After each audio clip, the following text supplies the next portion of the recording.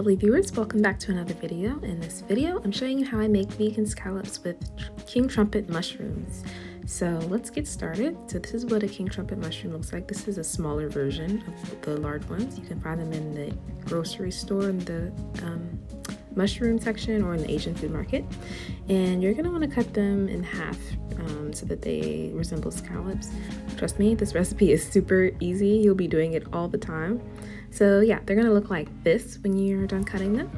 And I'm putting them in a bowl, and then you add your seasonings. I'm adding Old Bay seasoning, garlic powder, furikake, Cajun seasoning, and some olive oil. I'm using this red olive oil, which is like a little spicy, but regular olive oil works as well. And you're gonna wanna mix it and get it all coated and all covered in the seasoning.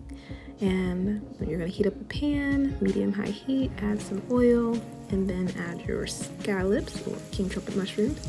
And you're gonna cook them for about 5 minutes on each side, and they'll turn brown and get a little crispy, so they'll look just like scallops. And yeah, voila, they're done.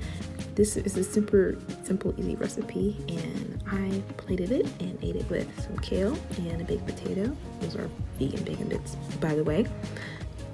So yeah, they are a great alternative to seafood if you can't eat shellfish. So time for the taste test. And let me tell you, I don't eat scallops, but I really, really like these.